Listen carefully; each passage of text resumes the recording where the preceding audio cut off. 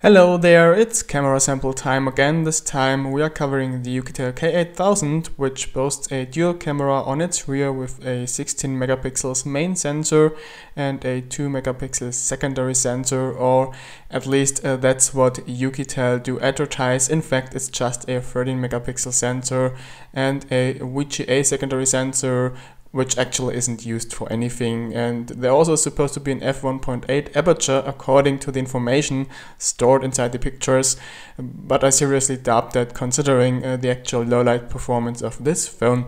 I can't tell exactly what the sensors inside the main camera are, because the lip camera custom.so file contains a whole ton of sensors. I really can't tell exactly which one I actually used.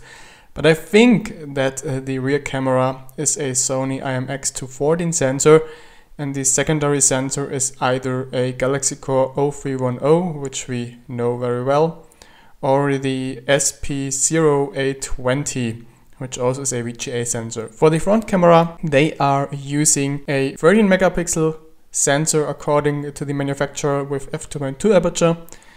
But again, I can't tell exactly which sensor it is.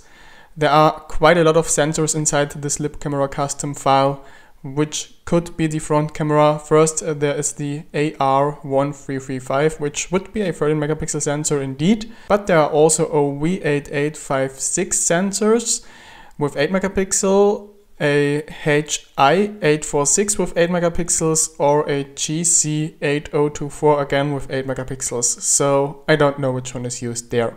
Regarding the flash, there is a dual LED flash inside the Oukitel K8000.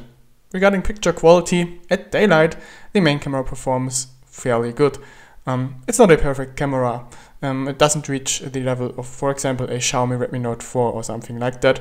But it does halfway decent photos. They are usable, don't look too bad. In terms of colors, they are okay. Detail is okay too, sharpness too. Not too bad there. Just, of course, the bokeh mode is a fake.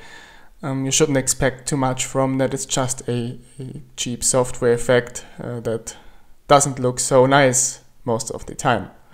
Regarding the front camera, this one is rather disappointing. No matter if it's low light or daylight, pictures always look kind of mediocre.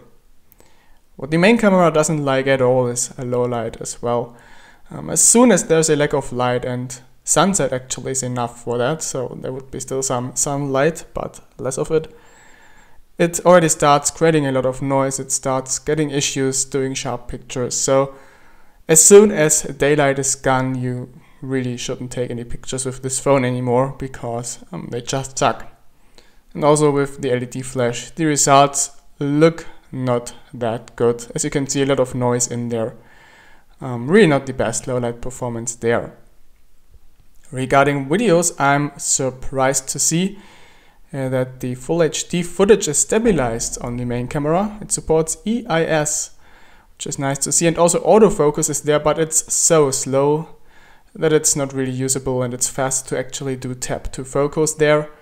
Regarding the quality of videos, well, again, kinda mediocre. It's not totally bad, but I've definitely seen a lot of better performing phones there. And the front camera can record with a maximum of 480p, but again, quality sucks, and well, again, not the best performance there, and 480p is just totally outdated these days, but at least it supports EIS, so yeah, better than nothing, right? And I think that's all you need to know about the Oukitel K8000 camera. Thanks for watching this camera sample video, and stay tuned for the full review. Bye bye. This is a video recording test using the main camera of the Oukitel K8000. Testing if image stabilization works. And yep, it does. And next, checking if there is autofocus.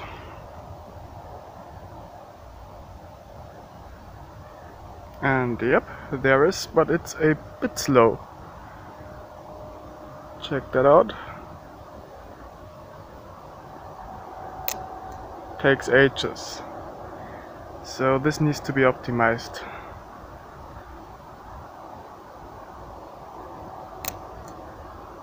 And this is footage recorded on the front camera of the Oukitel K8000. As you can see, this one supports electronic image stabilization as well, but there is only a fixed focus on this one.